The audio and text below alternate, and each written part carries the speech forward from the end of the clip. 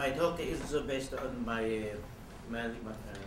experience and archaeology collection, not based on my research. That's why my talk probably not organized. So somewhere you don't understand, please don't hesitate to ask. Stop me to ask the question, make it clear. That's one. And secondly, my English doesn't work sometimes. And sometimes maybe I ask Gunzan and Nella and Talkies. Then everybody can imagine when another nation take over one another country,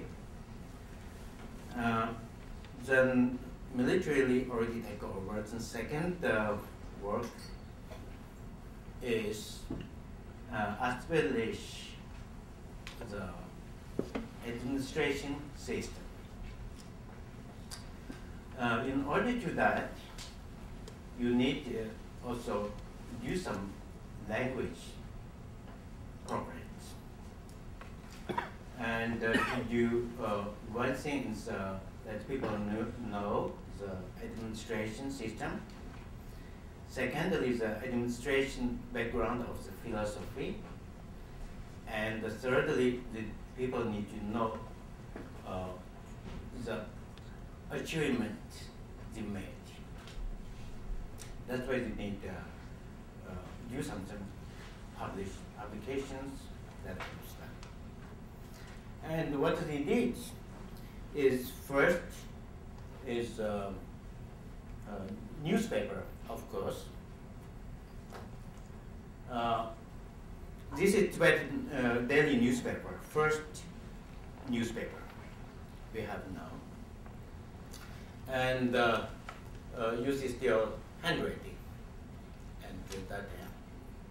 That's, we had a newspaper before that in India called Sanjay's Melo. We have some issues downstairs, but this is the first time Chinese Communist government published newspaper in Tibet. This is one thing. And secondly, magazines. Tibetan history never had magazine before Chinese Communist come. We had newspaper before this, but the magazine this is first. Also, we had very first issue. This we call People's Pictorial Magazine, and like His Holiness attended the Chinese Congress meeting, all this stuff in this issue.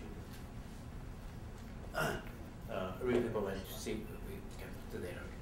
This is also one magazine, and to let people know what's going on and what's accomplished. Same time, another magazine called Nationalities Pictorial Magazine. Yeah, this is the first time published magazine in Tibetan literature history. That's one thing. And same time, also they published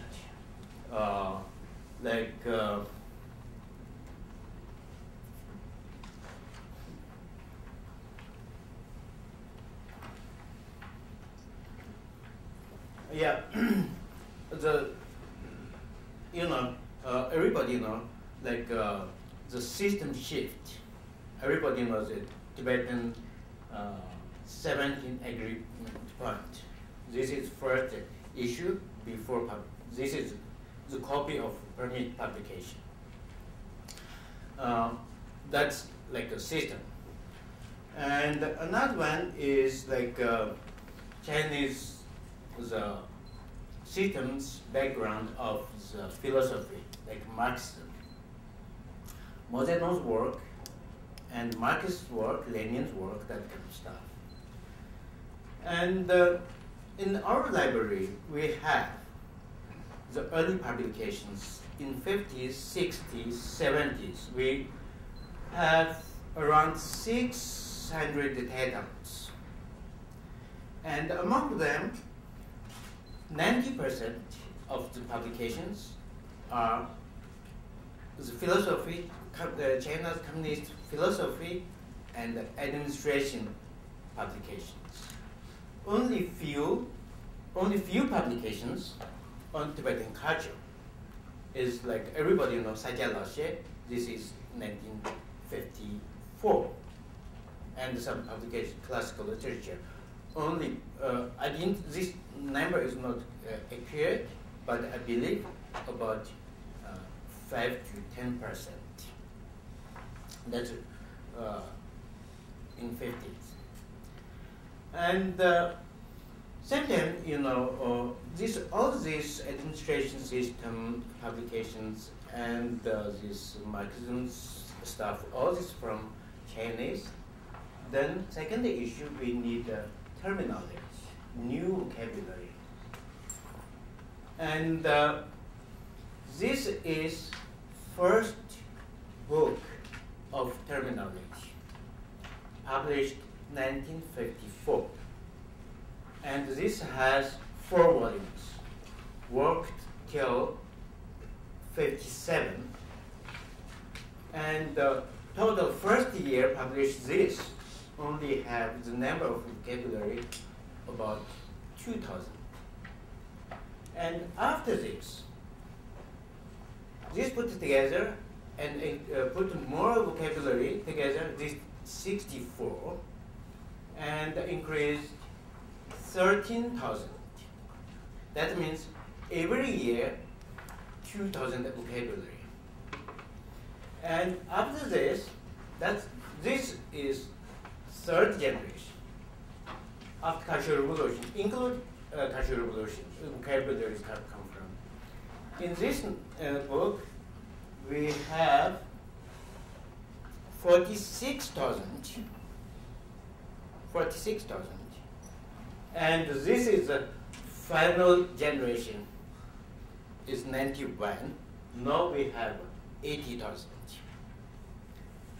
And in 40 years, and 80,000 vocabulary, that means every year increased by 2,000 vocabularies every year from Chinese language. Okay, that's the publication and vocabulary. And during that time, we had advantage. We had an advantage. That is, Chinese government used big lamas and the traditional local chiefs give a high position in local government, different governments. And that's why these figures, they didn't understand Chinese. That's why there is a reason government give big attention Tibetan language. That's why that time in administration level, Tibetan language has certain power, not like these days.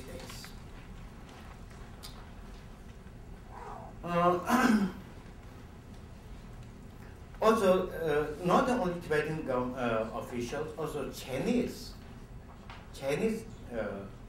cadres also started to learn Tibetans.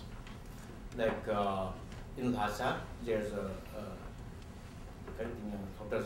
it's mainly teach Chinese to learn Tibetan. When I go to school, the school mathematics and the geography, all subjects, the teachers are Chinese, but all of them they speak Tibetan. We learned all these subjects from Chinese, but with Tibetan language. Like Kenzanja is one of my classmates in college. We went to the school, college, the Tibetan study, most teachers are Chinese. That means that time, 50s, not only Tibetan encouraged to Tibetan learn Tibetans, also Chinese also learned the Tibetan language. And the same time, that time also they start to build schools. In 50s, some schools, also in 60s, then spread schools all over Tibet. Like me, myself, is, I think before me, like my brother in 60s, he went to school for 2 or 3 years, most often like that. Then me, on my generation, then at least they have primary school system. I think we are first generation. Yeah, that's before Cultural Revolution, a little bit overview of Tibetan language.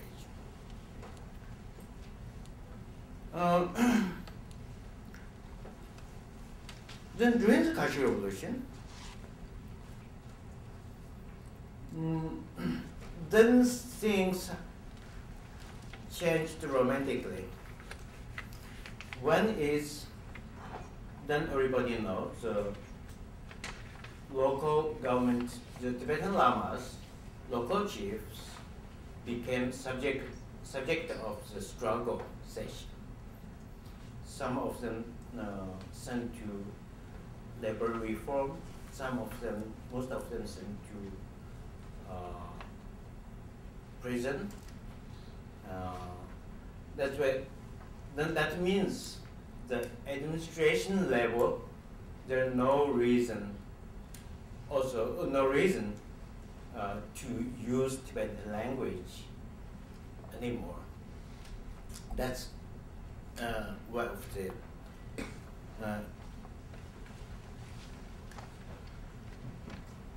then during that time, the Chinese getting stronger. Then during that time, the Cultural Revolutions, stuff I wrote in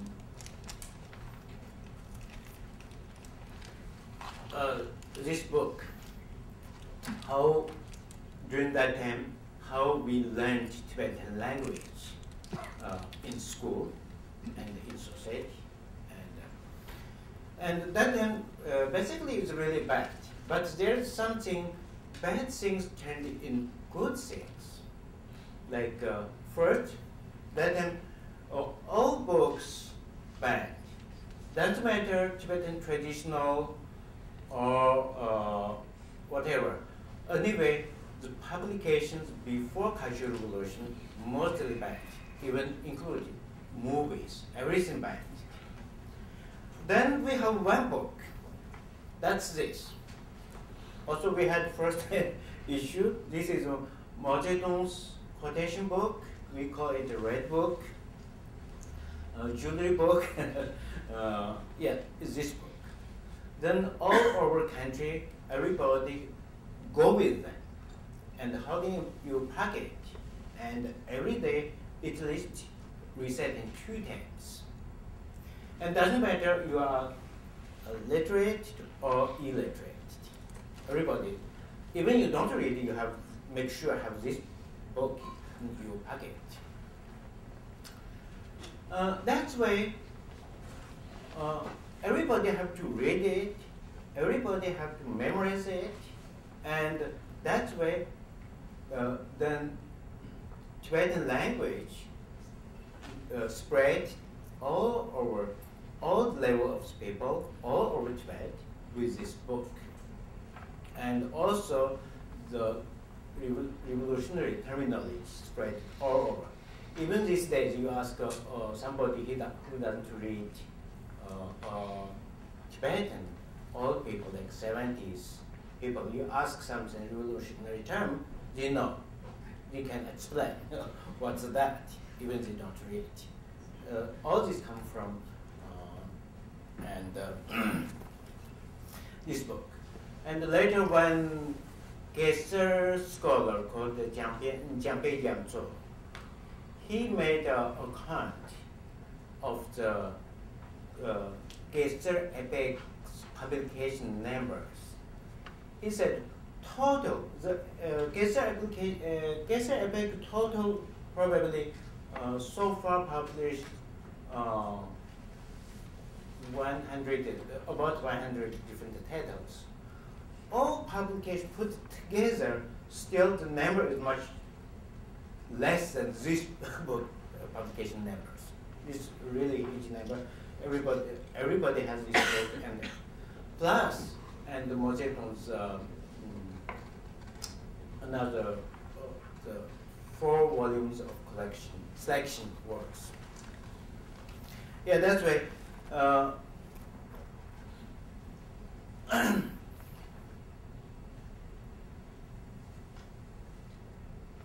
Also, that time,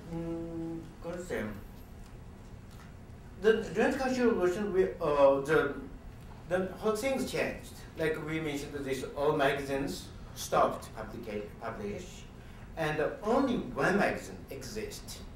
This is this magazine called the Chinese called Hongqi, and Tibetan called Dharma. This is only publication, magazine publication in Tibet. All of them translate from Chinese. And during the Cultural Revolution, also really big things happened to Tibetan language called Tibetan language reform. That means grammar did some change, and you can see here. Also, you can see here like this, and the punctuations totally Chinese. And they said the Tibetan language is too old and hard to learn, and there's a lot of things. They have some religion test. That's why we have to reform. And this is one example. Practice this reform language. You see here, most of people know we have this. We start a sentence or subject, we use this, but here anymore, not anymore. Then during the Cultural Revolution, and this Tibetan language totally reformed, and this the mainly vocabulary, the verb tense is followed Lhasa colloquial language. I used to say that Lhasa colloquial language, which is killer of Tibetan grammar, and I used to complain because there's no verb tense so clearly, and all depend on the helping verb. And this reform just followed this colloquial language, and that's why so simplified. And this is they call revolutionary language, Tibetan language. That's during the Cultural Revolution, one thing.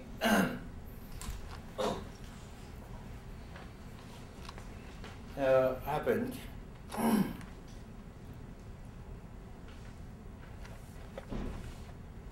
And also from that time, then a lot of school, the Tibetan class is banned.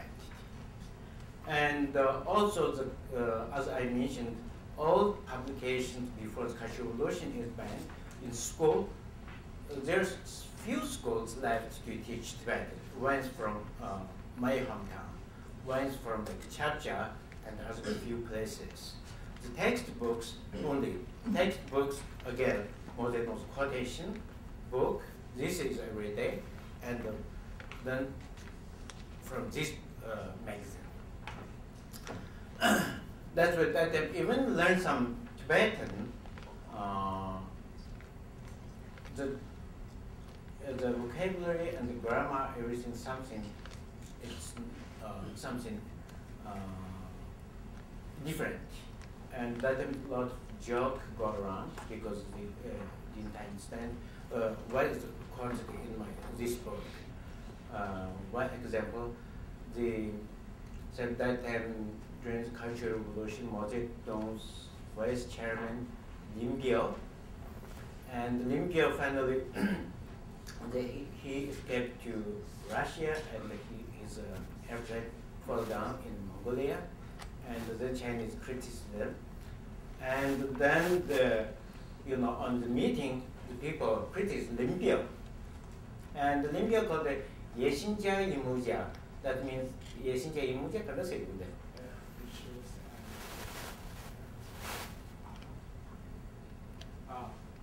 Ambitious and also reactionary. Yeah, and people didn't understand that. Then they said, okay, Renchinja, Remoja is two people's name. This stone is Liangpyo. It's a rational ticket. When you purchase food and particularly you purchase a meal from a restaurant, you have to, had to provide this rational ticket. Plus, beside, you pay by money. So in Chinese they call 粮票, which is very close to Lin Biao's name. Yeah, which is really close to Lin Biao's name. The people don't understand all this language, and then misunderstood. Or two kids already studied 粮票, or what's going to happen for these two kids? That's right. That means there is a Tibetan language, but the Tibetan language is so far away from the traditional language, and we reformed a lot. And plus, a lot of Chinese words and new terminology. And these days, even if we speak in exile, still we sometimes hard to communicate a lot of words. Yeah, that's. But during that, during Cultural Revolution is 10 years. 10 years, there's a lot of political campaign, like critics Liu Shaoqi, critics Lin Biao, critics Confucian, critics Russia, and all them, almost each 2 years had a political movement.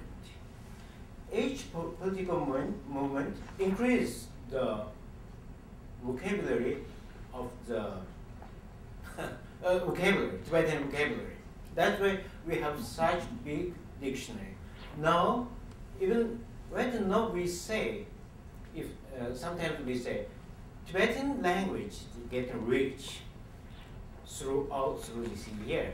You see already, we have a Tibetan dictionary over there. Here, that's the 3 volumes.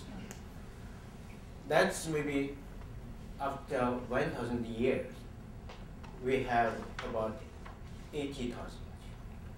This, after 40 years, we have another 40,000. We can say that's rich. Our language is rich. But actually, then the political movement is short period. After that, then another political movement said, oh, previous political movement is wrong. That means everything is useless. Even we have so much vocabulary written these days, all this, we actually not using. Also, I think we are not going to use anymore, maybe except for research. That's during the Cultural Revolution. And then after Cultural Revolution, we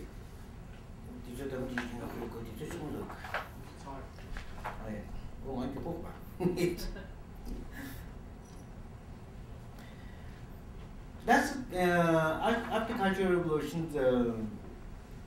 Then again, everything turned back. First, the people in prison and sent to labor reform in society. Then returned back.